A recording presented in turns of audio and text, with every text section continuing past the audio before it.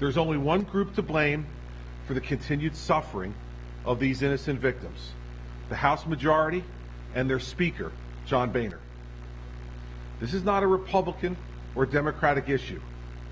National disasters happen in red states and blue states, in states with Democratic governors and Republican governors. We respond to innocent victims of natural disasters, not as Republicans or Democrats, but as Americans. Or at least we did until last night. Last night, politics was placed before our oaths to serve our citizens. For me, it was disappointing and disgusting to watch.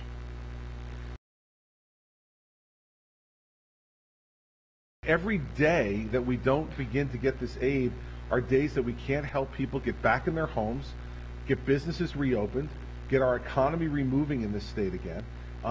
Those are the real consequences of it. Inability for people to plan about what their future is going to be. It's absolutely disgraceful. And I have to tell you, this used to be something that was not political. You know, disaster relief was something that you didn't play games with. But now in this current atmosphere, everything is the subject of one-upsmanship.